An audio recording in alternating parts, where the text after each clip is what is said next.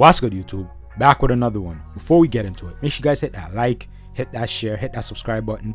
Appreciate everyone that hit that like button. It really helps with the algorithm. It really helps the videos get recommended. So I appreciate you guys. Make sure you guys go subscribe to the new channel. I've been posting all the Instagram live videos. Make sure you guys go tap in. Link will be in the description box. But let's get right into it, man.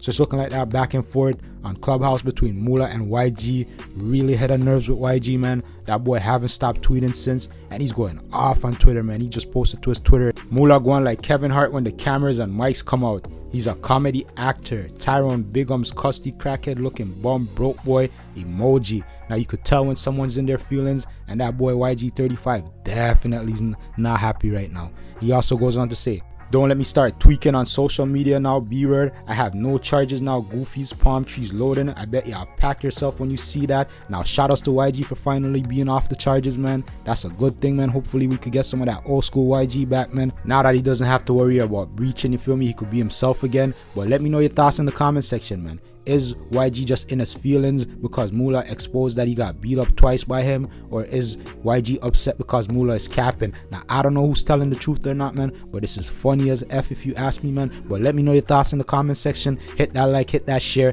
hit that subscribe button. Make sure you guys go follow me on Twitch so I can start doing live video reactions. You don't know.